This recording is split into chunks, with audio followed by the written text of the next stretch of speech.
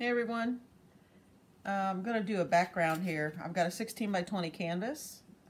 It's been pre-gessoed and I'm going to throw some paint on here. I'm going to do the background for the winter cardinal, and we're going to do that with our ladies fellowship coming up soon. So I'm going to paint the background on here, and that's what I'm going to videotape. I'll add the bird probably tomorrow, so then I'll do a part 2, get the bird on there once everything's dry.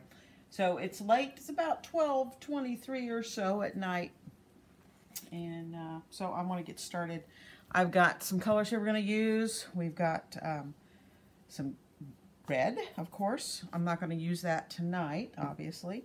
But we're going to do some white and black. I've got some grays here, but I'm going to go ahead and just, maybe I will do the gray. I'll do the gray with some white. We'll save the black for later. So let's get started. I've got my brush here I'm going to use, okay? It's a 1-inch flat brush. And I've got some other tools here, some more brushes that we'll use once we get the cardinal done. So let's get started. I got my plate here, which I like to use as a palette, and we'll get started. I'm going to make a couple of piles. I'm using acrylic paint, so I've got a bigger canvas, so I better throw some extra paint on there. I'm going to take some gray and some white, and I'm going to take my brush, my 1-inch brush, and I'm going to start with, go half white, half gray, and do the other side as well, so you can see what I've got going on here. Alright, and we'll get started. Let's get some paint, good amount of paint in here. And I don't have my big brush, but this is what I'm going to do. I'm going to go back and forth, and you can see where the paint is going to blend, and it's going to give that nice background effect, kind of like maybe there might be some snow falling. We're going to throw some birch trees in there tomorrow as well. We'll just get the background done, and shouldn't take long. So if you're watching this and you want to grab a canvas or paper or whatever, and you can do your background any color you want. Okay, so I like to mix the two, the gray and the white. Once I get it all on here, then I'll go over it, smooth it all out.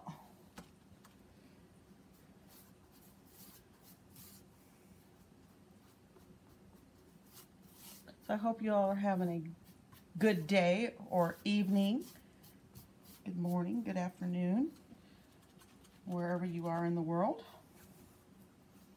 If you'd like to drop in the comments where you're watching from, that would be great.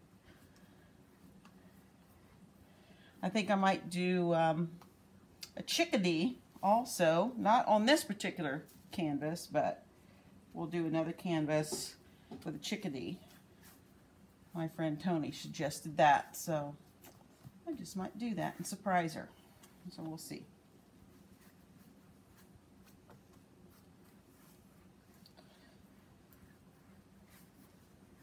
I have nice wide brushes that came in the mail yesterday, but I dropped them off at the art lab.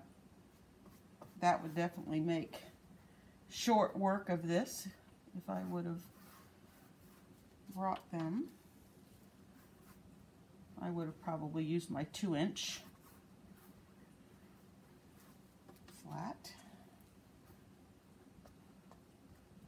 Basically like a trim brush, trim up the house. And once you get the canvas at the top done, you can go work on your sides. Paint shirt. I got a lot of those. So you can see with putting the white down, streaks, make it streaky. The birch trees will be lighter, of course, more white. Make sure that you go all the way up and down.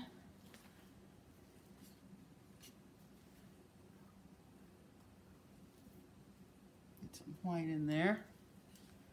It's starting to look pretty decent. Got a lot of white.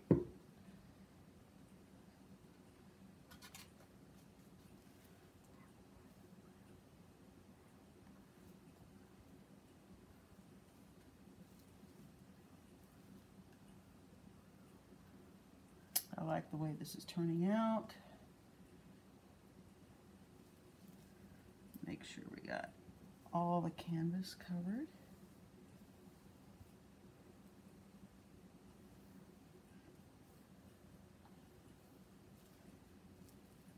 So, what do you think?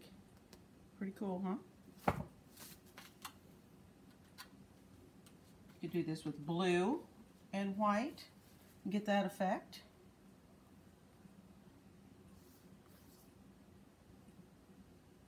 So yeah,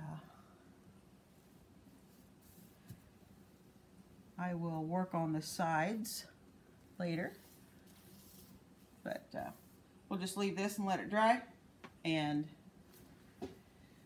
you guys have a great rest of your day, and then we'll get this and finish it up.